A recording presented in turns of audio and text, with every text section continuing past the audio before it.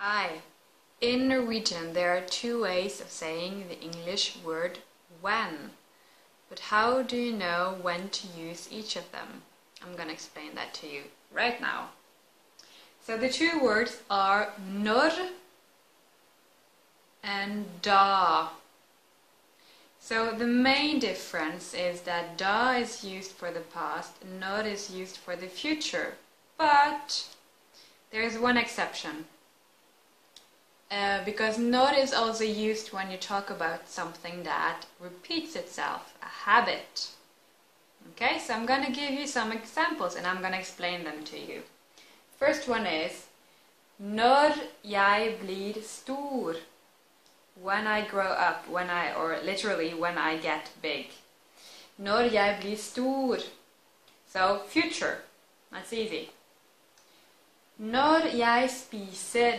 When I eat. It's a habit, an action that repeats itself.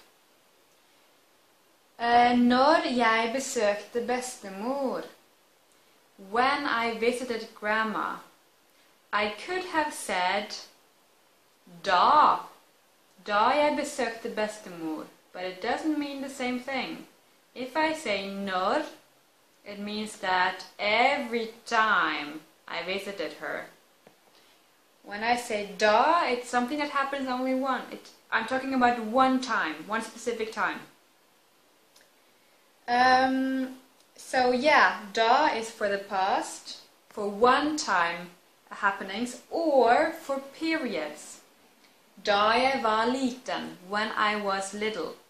Okay, I'm talking about, it's like if it was one happening, it's a one long period. Okay.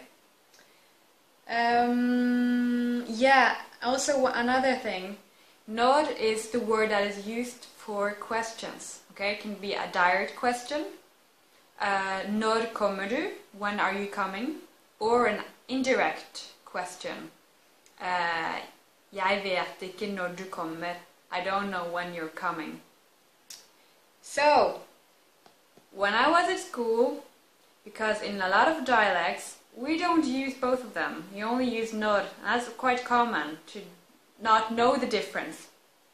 So if you don't get it right when you talk, it's not a big deal.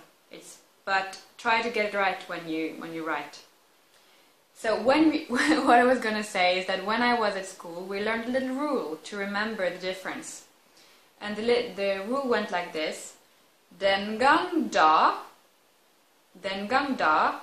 the time when, or that time when, okay, so one single time. Hver gang når, every time when, for things that happen several times. Den gang da, hver gang når. Okay? I think that was all. Yeah. I hope that was useful for you. If you have any questions or comments, please leave them below in the question field over at my webpage. I will leave a link below. Thank you for today. Vi snakkes!